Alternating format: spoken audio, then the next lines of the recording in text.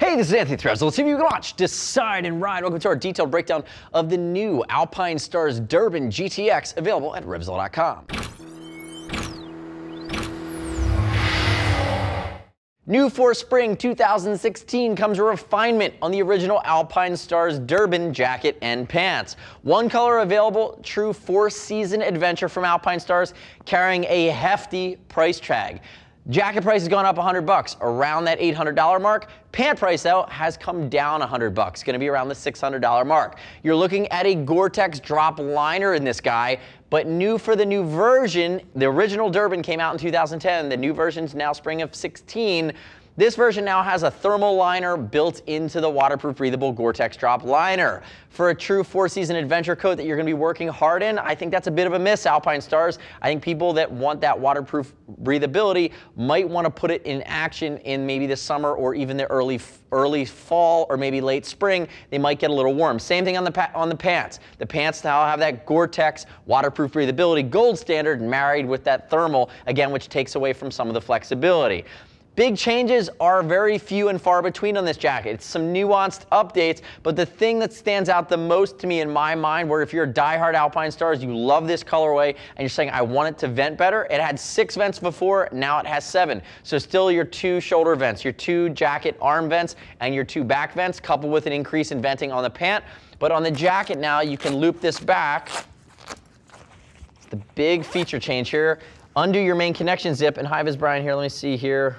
Without violating you, I'm going to reach down, zip that back up. Now you have the ability to loop this back, loop this top back. It still snaps open, and now you have a big center line chest vent that goes all the way down, increasing your center of airflow. Now, that being said, I'm going to go out on a limb here. I'm going to give you my direct opinion. Like the Alpinestars Durban, love the colorway. Again, it's a very classic Alpinestars colorway that they've done well with over the last few years. I like the level of technicality, both with the protection and molecular armor SASTEC as well as the super fabric. What I don't like is that for another $100 more on the jacket and the pants, you can go to something like the Tech ST. It's not going to be adventure themed, but it's Gore Pro. So it's pro in the outer shell, waterproof breathability with a great venting scheme, bring your own base layer mentality. Again, giving you more flexibility by decoupling your thermal and your Gore-Tex layer and allowing you to have it baked into the outer shell. Not going to be adventure-y, but again, that's my recommendation. If you're looking in this price range and you're diehard Alpinestars, maybe make that leap or at least evaluate the Tech ST. Now that I've opened it up, let's talk briefly about sizing, and then we'll go back and walk through some of the nuances. Hi, Ms. Brian, beard and all, 6 foot, 195, 42-inch chest, wearing a size 52, and it's an athletic cut. And remember, the sleeves are completely removable in case you want to just go with a full-on bionic jacket or a flak jacket or compression suit, depending on how you want to roll. From a pants side of things, they don't come in shorts and talls. He's wearing a size 52. He's a 33 jeans waist, 35.5 belly button waist, 31 inseam. Wearing a size 52, and remember the SASTEC armor is going to be movable, so you can adjust it and make sure it's in the right place. I actually really like that they did that. Now moving back to some of the other fit features, remember use the size chart, will ship for free over $39. Keep in mind, forearm adjustments. You have bicep adjustments. You have adjustments along the waist here, and these sleeves do come off. I did mention that. So keep in mind you do have a lot of ability to fine tune this. There's also going to be removable suspenders that come with the pants.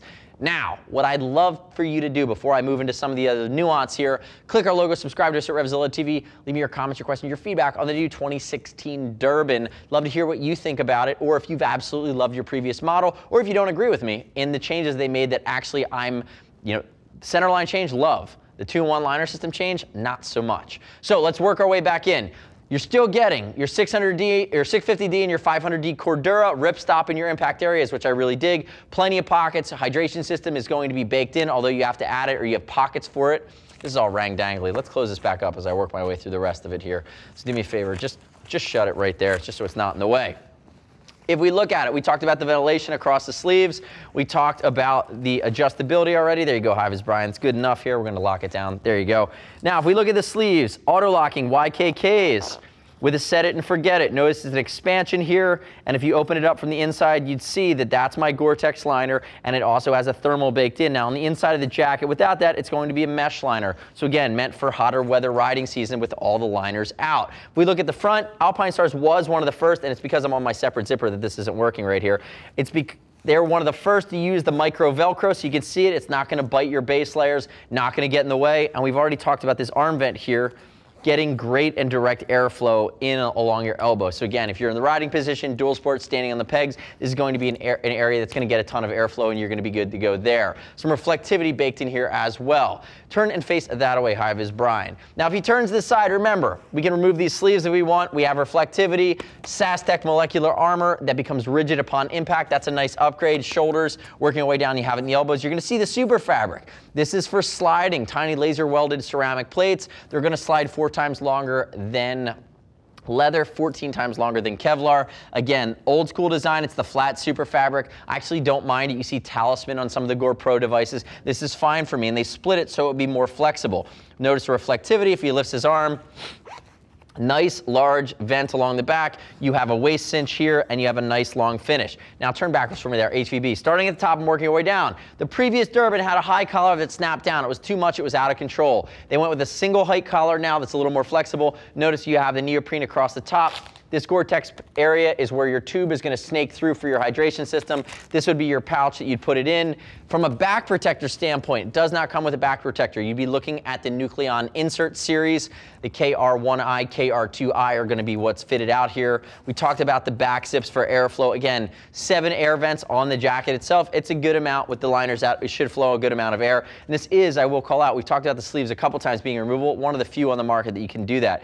Now this back pouch is expandable or compressible, comes off, works as a shoulder bag, and it gives you that nice long seat that goes all the way down. Obviously, there's a 360-degree zip allowing you to pair the Durban jacket to the Durban pants. And you get a good shot down the pants. You're going to see they're very simple, not a lot going on there, Velcro towards the bottom. They are designed for off-road riding, so you should be able to get a knee brace on underneath them. And again, certainly configured for an off-road boot that's going to have more buckles and more pronounced aggressive features on the inside. Come back around to the front for me there, HVB. Now, if we open it up, you're going to get a shot of a few things.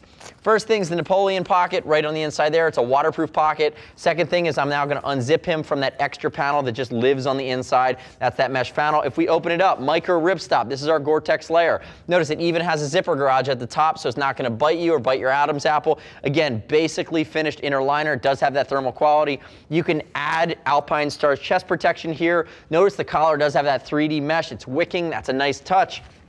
Again, on the inside, 360-degree zip, basic pockets, not meant to get in the way, but meant to be flexible. Now, if we open up the inner liner here, you're going to notice rain gutter system, again, giving you the ability to fully waterproof that zipper. Zippers are always a weak point for water. And then there's our thermal liner on the inside, and that's the piece that I don't really love. I wish that was even a thermal vest liner that I could take out on its own, and I could stick with my collapsible Gore-Tex for hotter weather riding season. If you're buying something this adventure, typically you're riding in warmer times of the year.